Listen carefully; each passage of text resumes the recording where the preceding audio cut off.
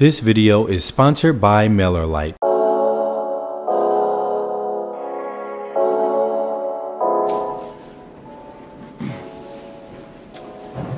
So I decided to get rid of my iPhone 11 Pro Max, basically downgrade it to the iPhone 11. I got the black colorway, and thinking about making a video about why I decided to do that. Give this video a thumbs up if you'd like to know why I downgraded to the iPhone 11 from the Pro Max. This video is going to be pretty similar to the last video. I got some really good feedback from that video. Thank you all so much. I'm glad you all enjoyed it. I really don't want to do a skit for these past two videos, and I mean including this video, because I want to have more of an intimate conversation where I'm just thinking of things to talk about as the video goes along. One, it's easier to edit, but two, it just feels more intimate and it doesn't feel like a play, right? There's no skit or anything like that. One of the main questions, or one of the most popular questions I typically get, is how to get your first internship as an engineering major or as a computer science major, which is a great question because you want to be able to get real world experience, especially when you are an engineering major. And when I say engineering major, I'm gonna just include computer science into that mix because a lot of computer science programs are within the engineering college. I know mine was, so I'm just gonna throw CS into the mix when I say engineering major.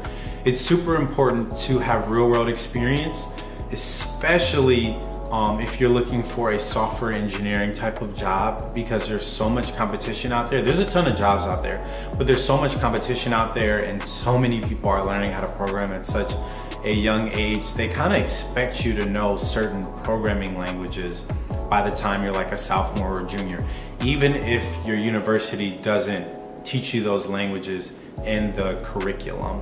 So one thing you're probably gonna notice is that your curriculum isn't gonna necessarily align with what you're gonna be doing in your day-to-day job as a full-time developer or as an intern, but learning object-oriented programming, for example, is a important fundamental to learn in order to get that job, because once you learn object-oriented programming, then you can really learn any other language.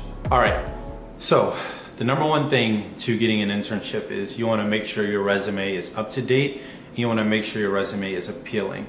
So you really want to cut to the chase. Don't talk around things in your resume. So in the top portion where it says summary, don't do a whole paragraph about yourself. Just say, hey, I'm looking for a mechanical engineering job in X, or I'm looking for a front-end software engineering job. Because recruiters come across a lot of resumes, and it's much easier for them to see a resume that says, hey, I'm looking for this job, and then they could think, oh, do we have this job available? Yes, we do. Let me keep reading your resume to see if any of your skill sets fit the requirements we have for the job. So then after your summary, you wanna have like your university that you attend, your GPA.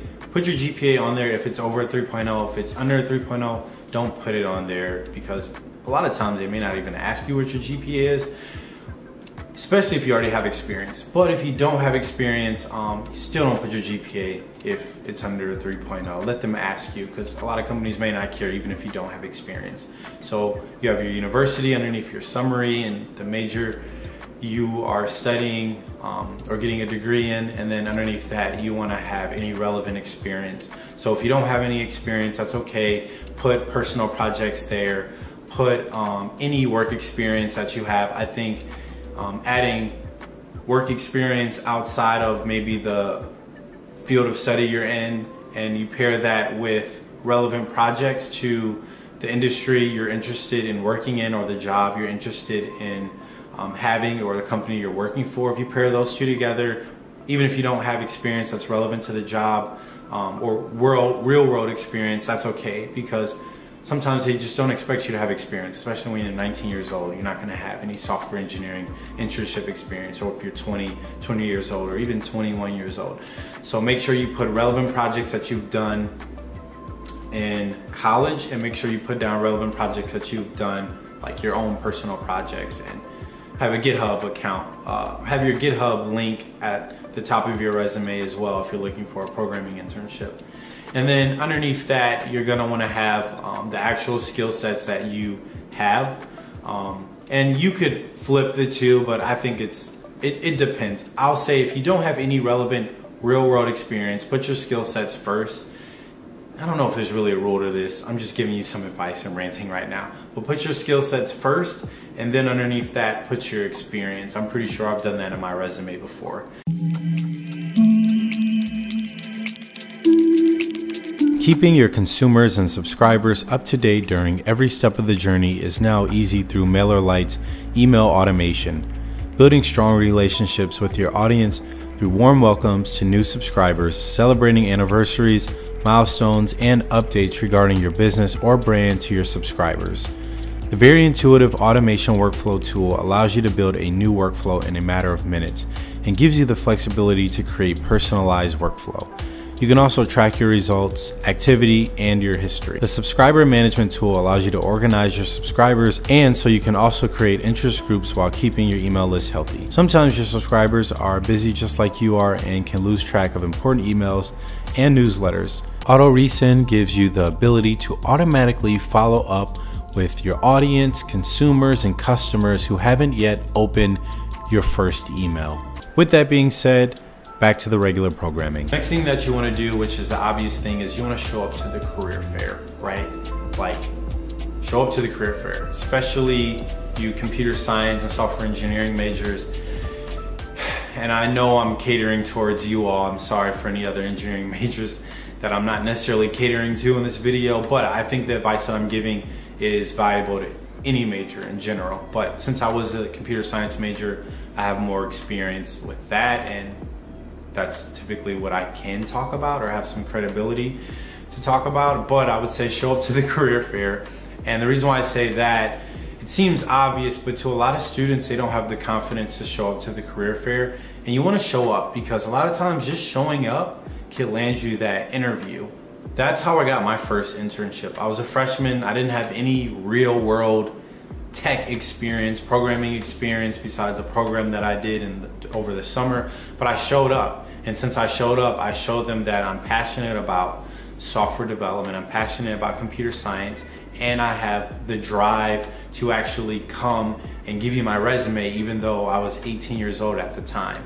And then they also gave me an interview, and then I ended up getting an internship at the company that I'm working at right now as a 23-year-old. So yeah, make sure you show up. And it's another reason why it's important to show up is because it's much easier to explain your resume and your experience and just who you are as a person in person, opposed to trying to make them figure out like who you are and if you have the skill sets that are required for the job, or if you're even good for the job. A lot of times personality and technical skill sets together can give you that push that you need to get into that door that you want to get into. Apply to at least 30 different internships. And I know that in the professional services at Ohio University, well, within the Rusk College of Engineering, they recommend applying to 30 internships or 30 jobs because they figure you're probably going to hear back from 10 and get interviewed from, you're probably going to hear back from 10 and hopefully maybe you get 10 interviews, and then maybe 3 will give you an offer, or maybe you'll get 3 interviews and 1 will give you an offer. I think more so if you apply to 30, you'll probably get like 4 interviews and maybe 1 or 2 will give you an offer. That just seems more realistic. My recommendation is to apply to 100 different internships. The reason being is because the more internships you apply for, the more likely you're gonna get an internship, because someone is gonna show you some love, someone is gonna give you a call back.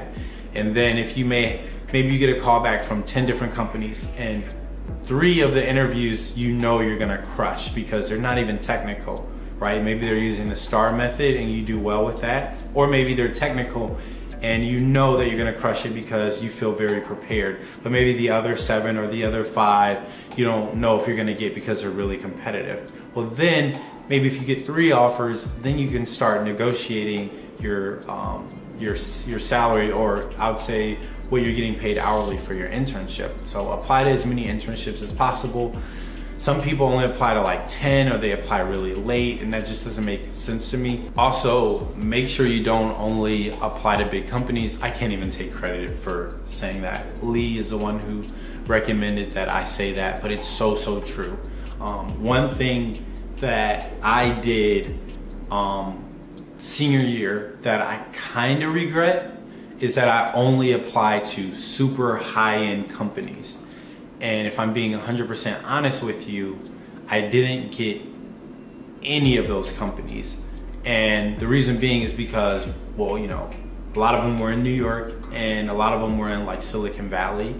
And I didn't get them. Like, I made it to a final round of interviews to a big tech company in San Francisco, and that was as far as I got. But if I would have applied to, you know, maybe mid-tier companies or companies that aren't as big, I would have gotten more opportunities to live in other cities or work for other tech companies had I applied to companies that weren't so big or had such a big name behind them. I'm not saying don't apply to big name companies or big companies. And when I mean big companies, I mean big name. You want to apply to big companies because they have a ton of opportunities for you. But apply to big name companies as well, but don't just say I'm only looking for this firm in Manhattan or this type of firm or this type of tech company and it has to be in San Francisco, because the competition is tough, especially when you're an Ohio kid like me applying to a job in New York or San Francisco, where the students who are applying to those jobs that live in that city or in that state get FaceTime with those recruiters. So it makes it that much harder for out-of-state people applying to those jobs. Another thing to make sure you attend are networking events. For example, at OU, we have a partnership with Chase. The National Society of Black Engineers had a partnership with Chase when I was there. So they would always throw networking events. And going to those networking events were great because I was able to meet people that worked at Chase. I was able to meet hiring managers that work at Chase, get some FaceTime with them, talk to them about my skill sets, my experiences, and what I want in a career. And you're able to get cards of, you know, hiring managers that you wouldn't be able to do that if you don't go to a networking event. I went to a ton of networking events when I went to the National Society of Black Engineers National Convention. So I've been to like Apple parties, like literally like Apple Corporation parties, Twitter parties, Microsoft parties. Not only was I able to meet other students who end up working at some of those companies or knew people at those companies, but I met people that work at those companies. And you know, living in Athens, Ohio, you don't always get those huge name companies. Every once in a while you'll get Amazon or Microsoft come in, but you rarely get some of those Silicon Valley companies. So I really took advantage of those networking events. Those are really great, and it's a great way to get your foot in the door. So since we're on the topic of conventions and conferences, networking events, make sure you go to conferences if you can. Let me tell you, if you are a computer science major, there's like a retail tech conference that's I don't know if it's still like this, but it's literally free. And it was free last year. One of my friends went to New York City for free, and she also went to LA the year before that. And I have friends that I graduated with that went to Houston for free. And there's these amazing speakers and all these retail companies who are looking for computer science and software engineering majors who are interested in working in the retail space, because a lot of these retail companies need to revamp their apps, they need to revamp their websites, their databases, they need tech because everything is, you know, on your phone nowadays. Everything is online nowadays. Most shopping is online nowadays, for example. So this conference is literally free and you get a chance to network. And one of my friends actually is working at a company that I think she met at this retail conference, or that she was able to network with. So also engineering programs will pay for you to go to those conferences. I know at Ohio University, I took advantage of that. So I wanna say literally every year I went to a conference for free. And I got so many networking opportunities, so many internship opportunities. It was amazing because you go to these conventions where there's literally like 200 companies, like literally from Ford to Google to Tesla to Microsoft to Dell, all these companies looking to hire, you know, minorities. When I went to the National Society of Black Engineers Conference and the retail conference, for example. So definitely take advantage of that. So I can't think of anything I might have missed right now. I think that is enough information to get you an internship. Forgive me if I ranted at all. Forgive me if I went on a rant at all. Really passionate about all this kind of stuff. I really want to help you all get internships and full-time jobs. It's so amazing when I hear that you all are out there crushing it, getting internships and full-time jobs, and that you're saying that my videos helped you. That's amazing. Keep commenting, liking the video. It lets me know that you're finding value in the content that I'm making. So that pretty much concludes this video. Once again, shout out to our sponsor, MailerLite. Make sure you click the link down in the description box to learn more about email marketing and how that can help your brand and your business.